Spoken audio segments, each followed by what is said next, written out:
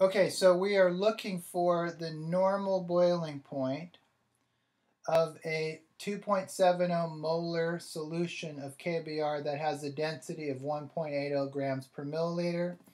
And we know that delta TB, this is our equation, equals I KB times molal. We know that, and that's the equation we're going to use. So we always want to start with what's our equation.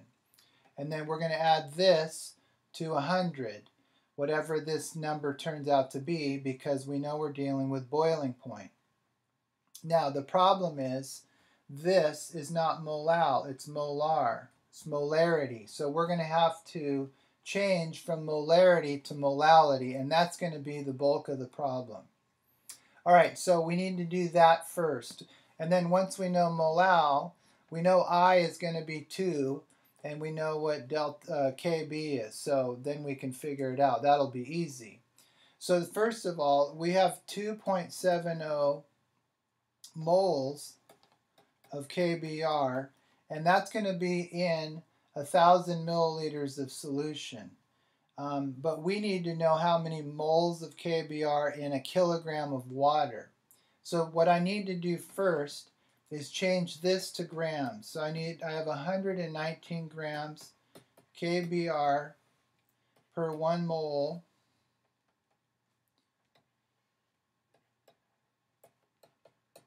potassium bromide.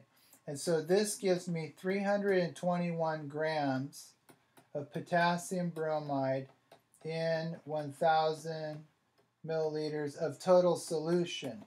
Not water, but the whole solution. And that's the problem. So now I need to figure out how many grams of solution.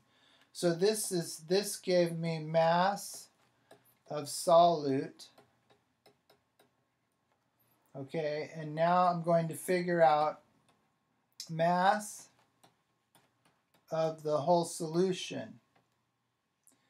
Okay, so I'm going to take my 1,000 milliliters of solution, because that includes the 321 grams of KBr, and I'm going to multiply by the density, which is given as 1.80 grams solution over 1 milliliter of solution.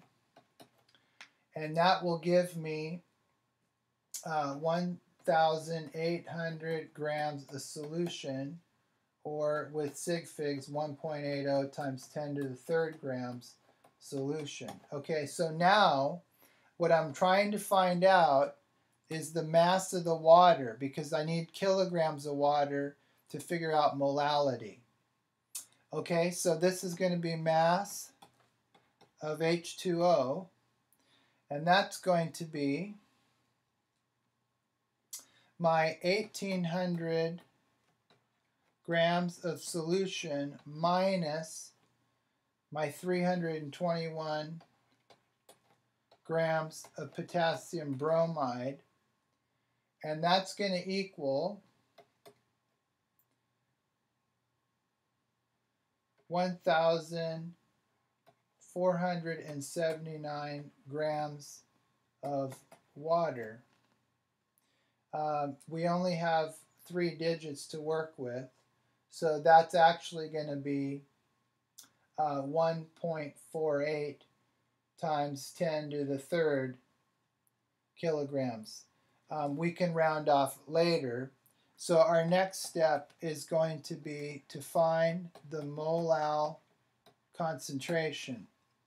Okay, so that's going to be the moles, which is going to be the same as what we started with, 2.70 moles KBr, and my kilograms of water, which is going to be 1.479 kilograms of water, converting that in my head.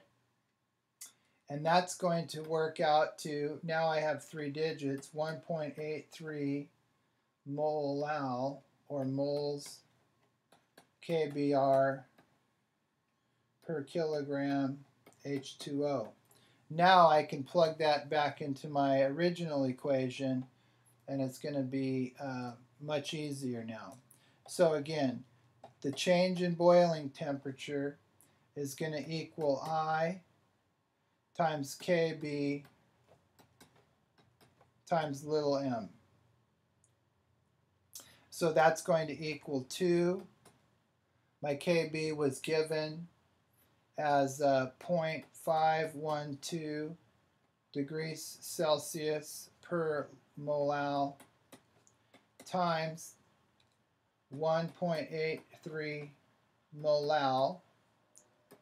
That cancels, and what I end up with is 1.87 degrees Celsius.